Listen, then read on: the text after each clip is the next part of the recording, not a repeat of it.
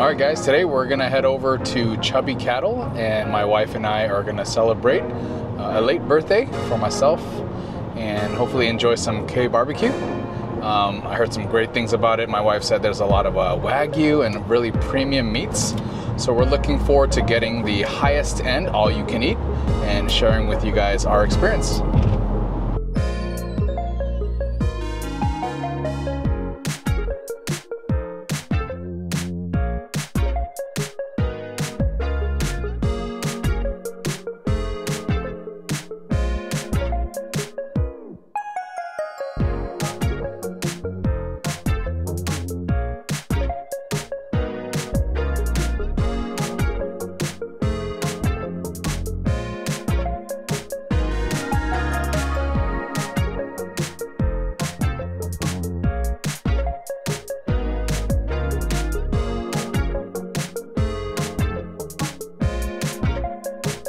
I am definitely not a Wagyu person.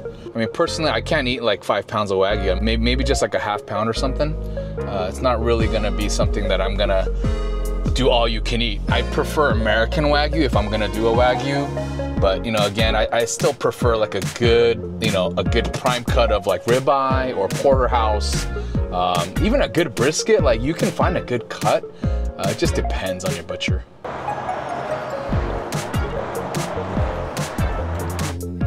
So this is all-you-can-eat barbecue. We have 3 menus: silver, gold, and diamond. Silver will include all the package, all the American Wagyu, sushis, and the seafood. So diamond will cover everything silver offer, but I give you more choice for the Wagyus, like the Japanese A5, Australian 9, more premium Wagyu all you can eat, and also on top of that, each of you can enjoy 2 special meats and 2 special dishes for each of you. Copy. Yeah, and all the drinks in the dispenser, all the self-serve bar, including all the rice, appetizer. Self-serve, we just go, you don't? Okay. Yes, sir. You order anything like here, but all the sides you will grab yourself around. So we're gonna do, why don't we just do all 6? Ah, that's it, I'm tripping.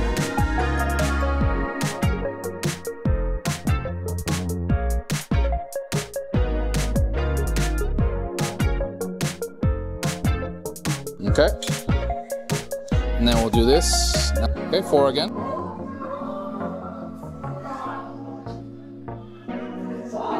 From grass sushi or uni caviar. Okay, and then diamond hot dish.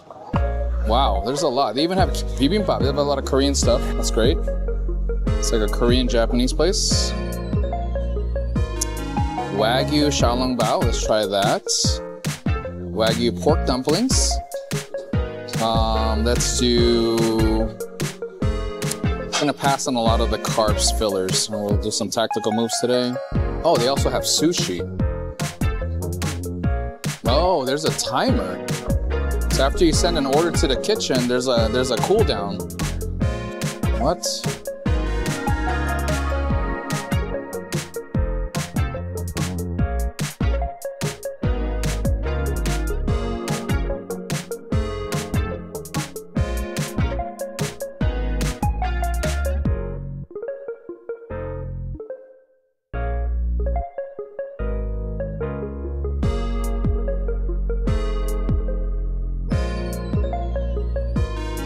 All right, so we're gonna begin with the scallop. There's one with caviar on it and one with uni on it. Which one does my baby want? I'll take the other one. So I'll take the one with uni. That's my favorite. All right. Grab yours, we'll do a cheers. Cheers. I love you.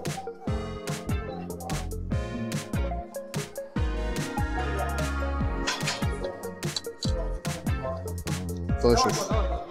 It's very delicious, yeah. Wonderful, thank you.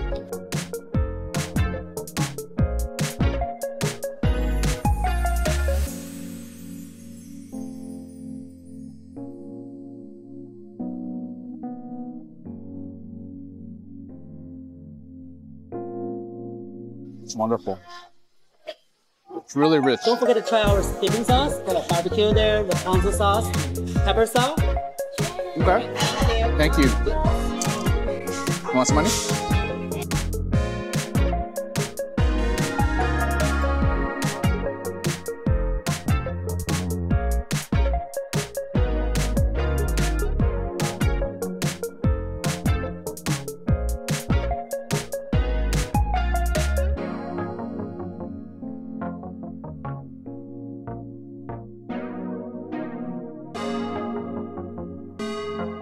That's how we normally cook it. If you don't like it's too raw, you can still cook a little bit longer. Oh, thank you. No, I love it raw.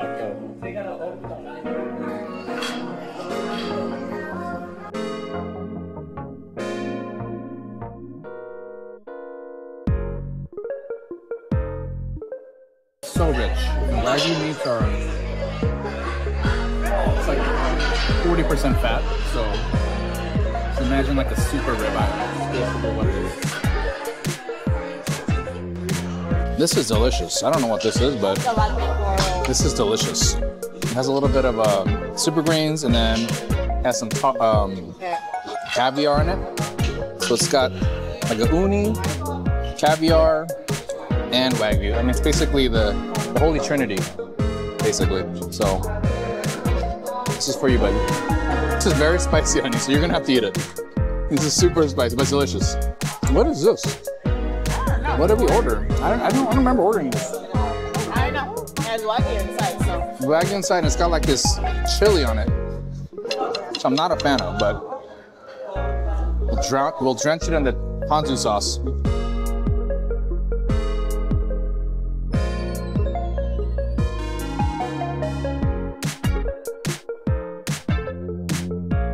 I think the one thing that I'm kind of shocked that we're not seeing here is that when you go to Japan, they actually have like just the yolk of the egg, and you can make a sauce with that. It's more of a traditional Japanese sauce.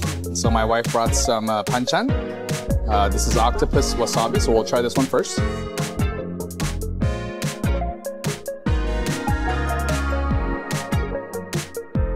Very wasabi, but not to the point where like my sinuses are all cleared. And this is abalone in the middle. Octopus. And then kimchi. See if the kimchi is up to par. Wow. It's a Korean style kimchi, not Chinese style. Okay. Let's try the zucchini.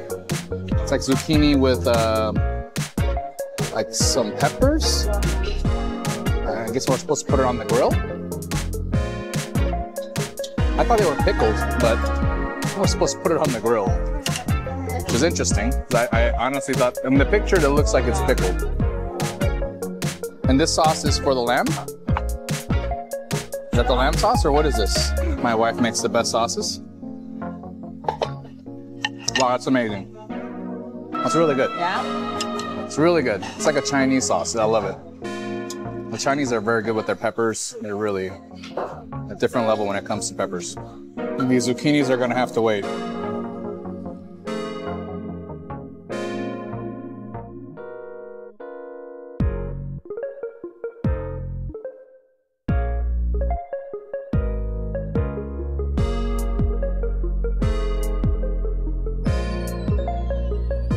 The shrimps look amazing. I'm not sure what kind of marinade they put on there, but it's definitely not something I've seen before.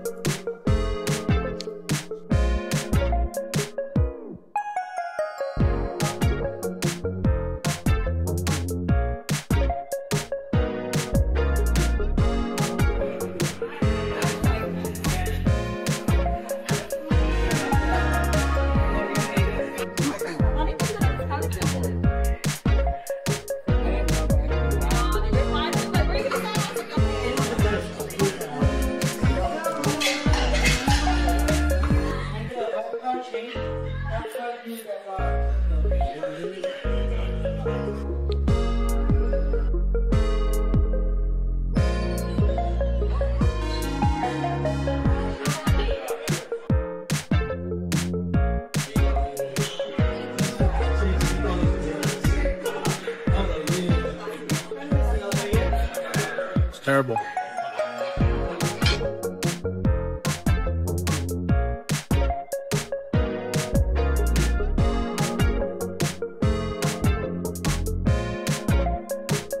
my favorite so far.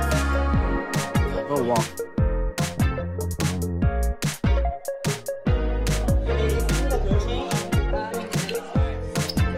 The prawns are my favorite so far.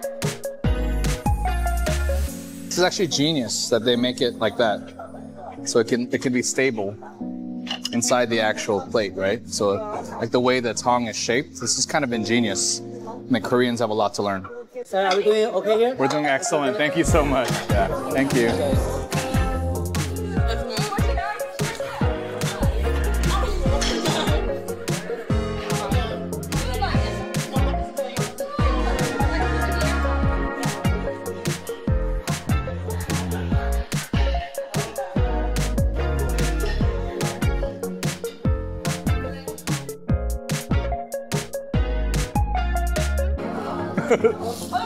It's getting cray-cray.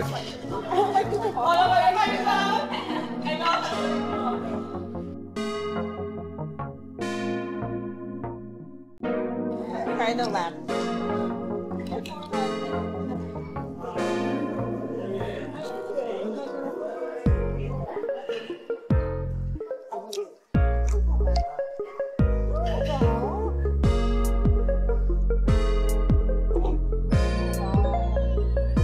It's heavy on the peppers, a lot of spice.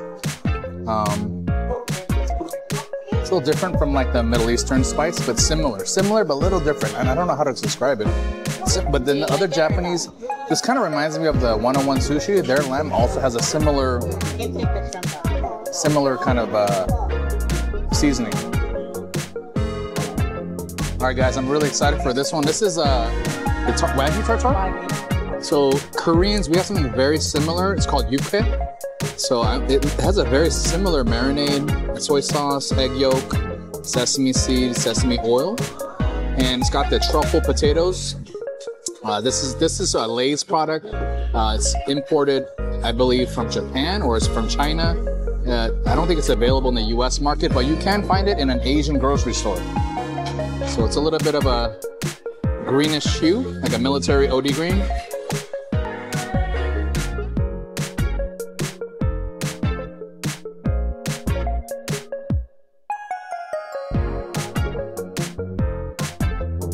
Wow, this kind of, I don't know if I can eat that. What is it? Just tastes really like weird. It doesn't taste as good as the Korean one.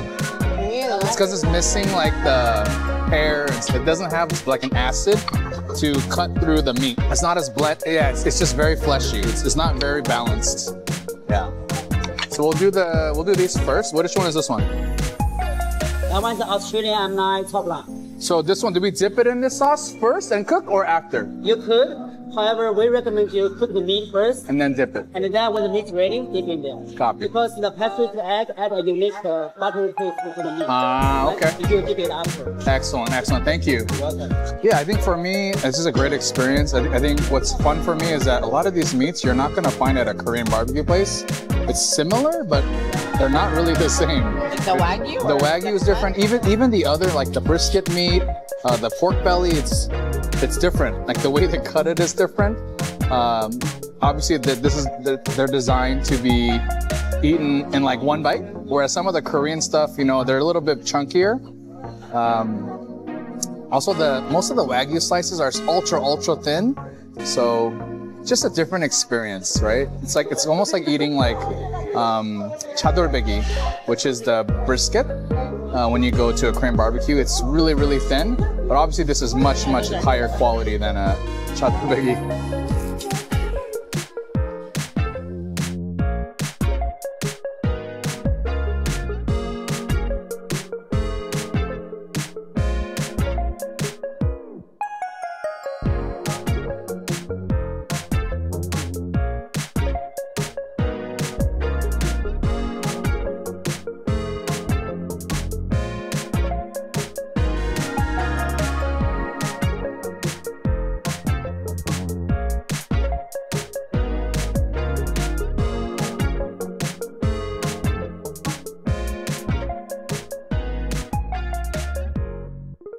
I'm gonna give it one last try. I just feel like I need to give it a second chance before I...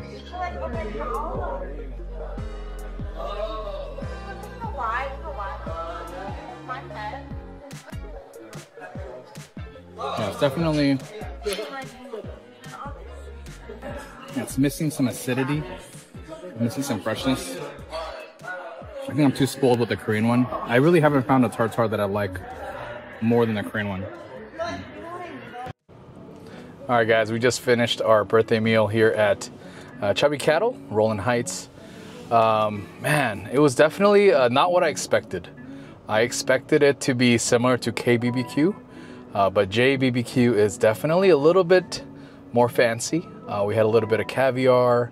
We had obviously lots of Wagyu. Some of the highlights and lowlights, you know, if I want to share with you, I would say that the highlight was the Wagyu. It was like a Wagyu roll with caviar and uni. I mean, that's like, basically it's the Holy Trinity. I mean, if you go to any like Michelin place, they're gonna have something similar to that, where it's gonna be a premium cut of meat with uni and caviar. That's a very common kind of take on presentation of a rare or rarely sliced meat with some caviar and some uni. It really makes it buttery.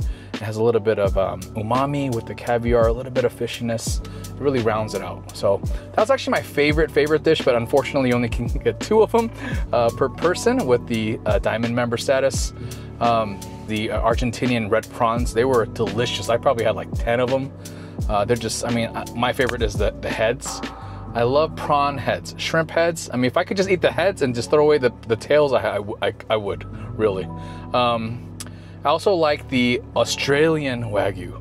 The Australian Wagyu, it comes with a little bit of yolk on the side. It's kind of an emulsifier. So our server, Nick, was kind of recommending that for us to cook the Wagyu, Australian Wagyu first. And then once it's cooked to your liking, dip it into that yolk and then try. That's very, very authentic. Yeah, it's just egg yolk, yeah. But you can add your own soy sauce to it. So what I did was, I mean, I didn't technically do it, but I dipped it in the ponzu and then I dipped it in the yolk. So anyways, some lowlights, you know, I would say it's the thicker cuts. You know, unfortunately, I thought, you know, Wagyu, it's hard to find a thick cut of Wagyu, right? It's because it's expensive and they're always thinly sliced because they're so heavy and fatty. So I was looking forward to the thicker slices of a short rib and also the top blade, but unfortunately they weren't that good. And when you order those, they come in like a huge serving. I mean, it's not huge, but compared to the other cuts where it's like 3 or 4 super slim thin slices, you have to wait like 15 minutes to order again for the cooling down period. That's another thing. So yeah, I mean, like the thinner cuts, or I don't want to say thinner, the better cuts, they give you less of. And then the cheaper or the ghettoer cuts, or the cuts that are not as nice, they're gonna give you more of. So that's a pretty good indication of whether you want to order that again. Okay, so if they give you a lot of it, that means it's probably something that you might want to just order 1. If they give you 3 tiny little slivers, you might want to order 2 or 3 of those. Okay. Oh wow. So my wife is mentioning that the Monterey Park branch of Chubby Cattle has a different menu. Even their presentation, my wife was saying, it's a little different. It comes in like a little box, and they also have the Wagyu cubes. That's one item that they did not have here at the Roland site. And they also have lobster tails and abalone. So we're definitely gonna hit that place up. You know, as a member, you get $10 off for 2 people at any of these Chubby Cattle branches or locations. And you get free beer if you're a Diamond member at the Monterey Park site. Yeah, I don't really drink, so it doesn't apply to me, but I'm sure my wife would enjoy that. Yeah, she'll enjoy that a lot. Let's see, another low light, you know, the low light, there wasn't that many. It's really those, like the top blade and the short rib, you know, I really felt like it was too thick. It wasn't really that tasty. I probably would pass on those. And definitely, I learned a lot here today. JBBQ is different from KBBQ, and I would say, I mean, dare I say, it's a notch better. It's a little bit more luxe. Put in the comments below, KBBQ or JBBQ. Let me know, bro. All right, guys. Well, I hope you guys liked the video. Thanks for watching me eat on my birthday. I just want to say thank you to my wife. She's awesome. And if you made it this far, please give us a like and subscribe. Comment below, because we do read all the comments. And be safe, and we'll see you in the next one. Peace. And also, this location is a very Very good location, because this is Diamond Plaza. At one point, this plaza was actually gonna die, but now it's really kind of revived. We have Young Money coming in, Chubby Cattle. There's a Korean bakery, lots of little boba spots and tea spots that really kind of brought this plaza back to life. Yeah, and I mean, I think the best part is we didn't have to wait. You know, I think typically in JBBQ or KBBQ spots, you're gonna have to wait like an hour. Typically a good place like this, but we fortunately came at like post dinner time, and we were seated right away. It's also the Lord's Day. It's also Sunday, so we missed a little bit of football, but it's all good. That's why we have NFL Plus, and we can watch the replays. This is definitely not an ad for NFL Plus, but if they want to sponsor me, I will gladly take it. I love football. I'm a nut. A football nut.